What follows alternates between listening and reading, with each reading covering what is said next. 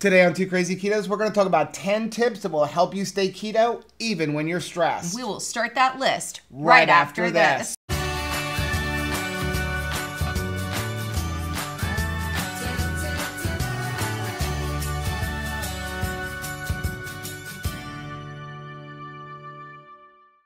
Hey, what's up, family? I'm Rachel. And I'm Joe. And we are Two Crazy Ketos. If you're new to our channel, welcome. Here on Two Crazy Ketos, we do different things like recipe videos, we do product reviews, we talk about various keto topics, and then every Monday, we sit down on the couch for Keto on the Couch. We just kind of talk about what's going on in our lives for the week. You can find us on different social media platforms like Facebook, Instagram, and Twitter. And we have a website, which is twocrazyketos.com. That's where you're going to find all of our different recipes. Now, we do upload at least 5 new videos every single week, so make sure you subscribe to our channel. And don't forget to hit the little bell icon, and that way, every single time we upload a new video, you'll be alerted to it.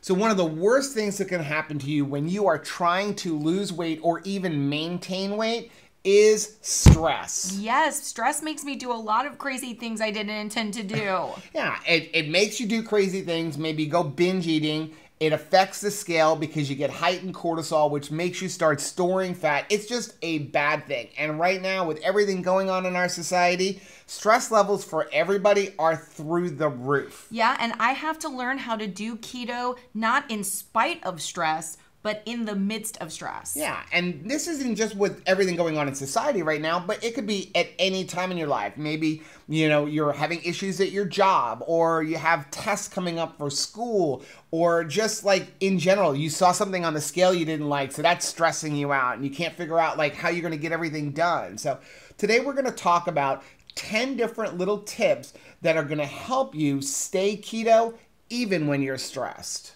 I need these. Now, this is going to be in no particular order. So you ready to get going? Let's do it. So number 1, don't sign the permission slip. Yeah, this is not a field trip. It's not a field trip. So what we mean by don't sign the permission slip is don't give yourself permission to go off of keto because you're stressed. Because all that's going to do is make you gain more weight, make you get further away from your keto journey. So what's going to happen is you're going to say, you know what? I'm so stressed, I deserve a cheat day. Then that cheat day becomes a cheat week, which becomes a cheat month, which becomes a cheat year.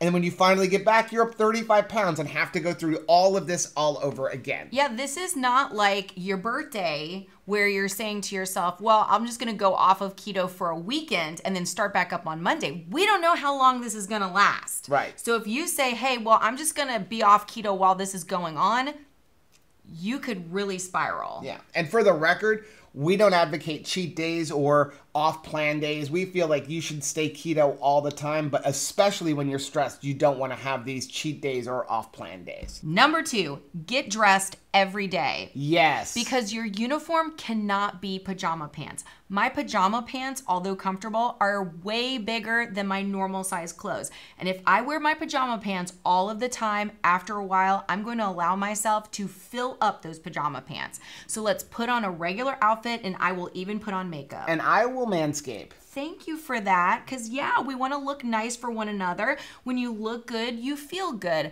But if you look like garbage, you're going to feel like garbage, and you're going to allow garbage to go inside your mouth. And the bottom line is when you get up in the morning, the first thing you want to do, take a shower. First of all, when you take a shower, it's going to help just reduce that stress, just standing in there, you know, getting that nice warm water on you, the smell of the soap, it's going to start relaxing you.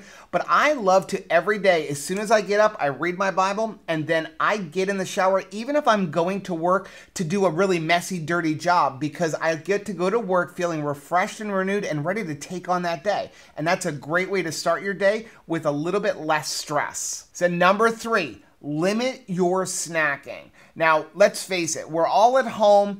You know, we may be grazing a little bit more. You really do want to try to stick to your normal routine. Like if you were doing 3 meals a day, try to stick to 3 meals a day. If you were doing intermittent fasting, try to stick to it. But if you are going to maybe grab a snack or something, make that snack something that's high in protein, low in fat, and almost no carbohydrates. Things like hard-boiled eggs or maybe some beef jerky that doesn't have any sugar added. Because when you do that, at least you're not going to throw yourself way off track. And if you have trouble with keto snacks, hide them from yourself if need be, right? And don't buy any more until this is over. Yeah, if you're like looking at something like perfect keto bars, which I absolutely love, if you have an issue with eating too many of them, hide them from yourself, because if you eat 3 or 4 of those in a day, you're gonna really throw yourself off the rails. Number 4, meal prep for everybody in your family. That's a good one. When you meal prep, that helps you be prepared throughout the day. This way you're not going into the refrigerator and grazing going, hey, what do we have to eat? Or what's gonna be for dinner? It also helps you to not order from places like Uber Eats and Postmates and places like that where they're offering all kinds of free delivery options.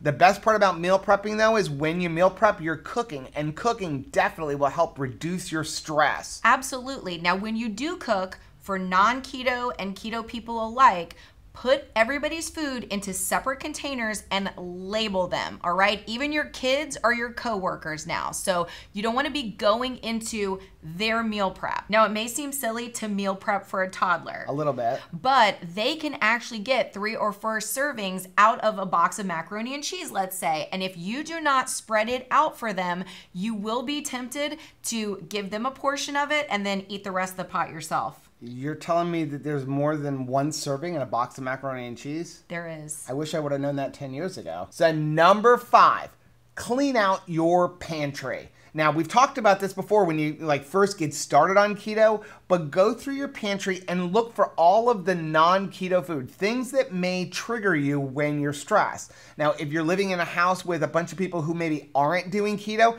find a specific area, maybe 1 shelf or 1 cabinet, and put their food in there and put like a big label across it, like, this is not Joe's cabinet or something like that. But this way, when you're getting that little stressed, you're not going to go in and grab the kids' cookies, your maybe a husband or wife's potato chips, things like that. Get it out of sight, and this way it's out of mind. Number 6, schedule some movement. We are home. We're probably working from a home office. You're going to be sitting down, maybe working at a computer for hours upon hours. Get up and get moving. Even if we can't be out and hanging out with our friends and interacting that way, we can still go for a solitary walk alone, get some sunshine, and get some fresh air. Number 7. What is that signal? That's how you signal number 7. Like that? It's a sports official thing. Or even if you ever watch Deadliest Catch, you go 1, 2, 3, 4, 5, 6, 7, 8, 9. Well, I learned something new. So number 7, try something new. Well, there you go. Break up your routine. Yes, exactly. So if you have certain movies that you watch over and over again, like Shawshank Redemption, find a new one. Maybe find a new game to play with your family. Try karaoke. If you start busting up that boredom routine, you won't boredom eat. No Shawshank. So number 8. Good. Limit negativity. If you need to check in with the news, schedule those times and put a time limit on it. You don't want to have open grazing of the news. Yeah. If you have a bunch of negativity surrounding you, find a way to get rid of it, whether it be Facebook or Instagram or, like you said, the news. That's why personally I stay away from the news. Get rid of all that negativity and find things that'll help keep you positive. Like we said, watching a new movie or, maybe just listening to some upbeat music. Number 9, try to make some new recipes. Yeah. Find some different foods that maybe you liked pre-keto, whether they be treats like simple cookies or entrees like a nice chicken dish, and figure out a way to make it keto. Again, like we said before, when you're cooking in the kitchen, a lot of times that helps reduce your stress. Plus, maybe you'll find a new type of food that you could have as a keto option now. Finally, number 10, stay connected to the keto community. I think this is the most important one for reducing stress, because when you're part of a community, the community will help lift you up. Go join our Facebook family group. There's a link for it down in the description. But these are people who are in there who are going through what you're going through, who are probably having similar stress things that you're having, and they can help point you in the right direction, give you ideas that may lift you up, and most importantly, keep you motivated. Absolutely. So take pictures, share stories, share struggles, share recipes. Let's not social media isolate ourselves. Yeah, now those are 10 ideas that we came up with on how you can reduce your stress and stay on keto even when you're stressed. But we want to hear yours. So leave any suggestions you have for staying stress-free in the comments down below. Well, that is our video for today. Please do us a favor and hit that like button down below. And don't forget to subscribe to our channel and hit the little bell icon, and that way every single time we upload a new video, you'll be alerted to it. Until next time. Bye.